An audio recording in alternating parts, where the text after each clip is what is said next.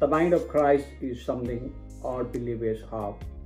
As Apostle Paul said, when speaking to the Christians in Corinthians, we have the mind of Christ. 1 Corinthians chapter 2:16.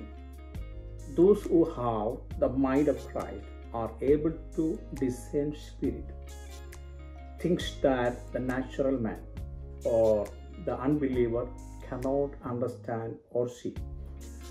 Having the mind of Christ is the same as being indwelt by the Holy Spirit, and both are attained through faith at the moment of salvation. Romans chapter 5, 1-2, Acts chapter 2, 38.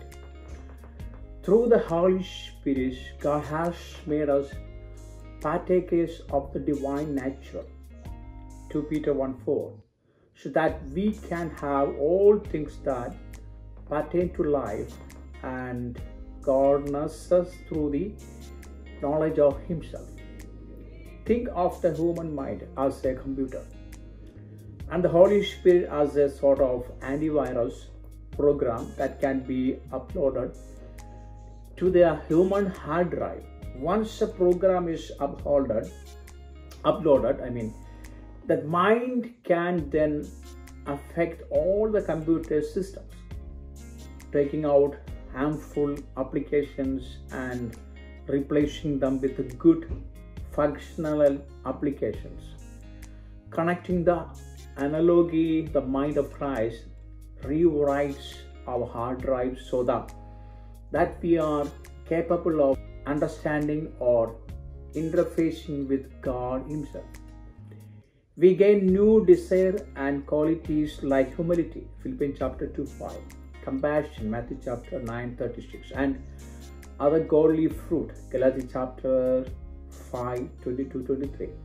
So we have a new purpose that is aligned with His, Luke chapter 19:10. And we can see clearly the reality before us, that His word is temporal and flawed, and that we are meant for an eternal word. 1 John chapter 2, 15-17.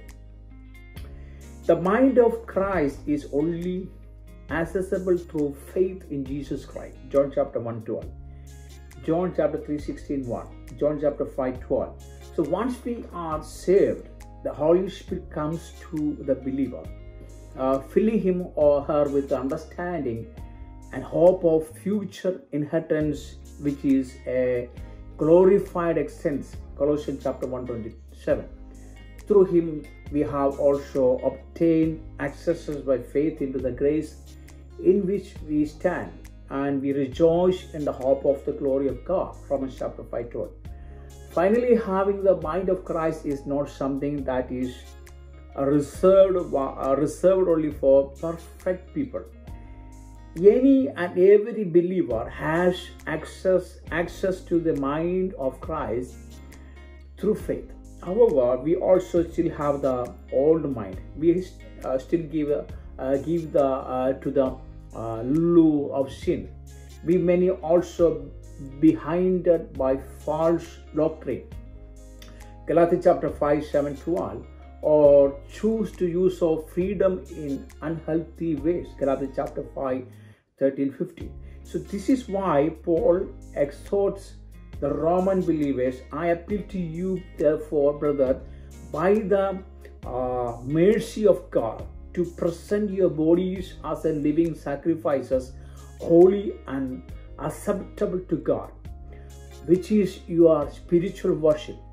Do not be conformed to the world, but be transformed by the renewal of your mind, that by testing you may discern what is the will of God. So what is good and acceptable and perfect, Romans chapter 12:2. Our minds need to be constantly rewarded, moving away from the mind of their flesh and into the mind of Christ. Ultimately, also we have the mind of Christ. Those who belong to God will be sanctified or changed by the new program that has been installed by the Holy Spirit, to Timothy 2:19. Hebrews chapter 10:14. The process unfolds over a lifetime, and God is faithful to bring it to completion. Philippians chapter 1:6.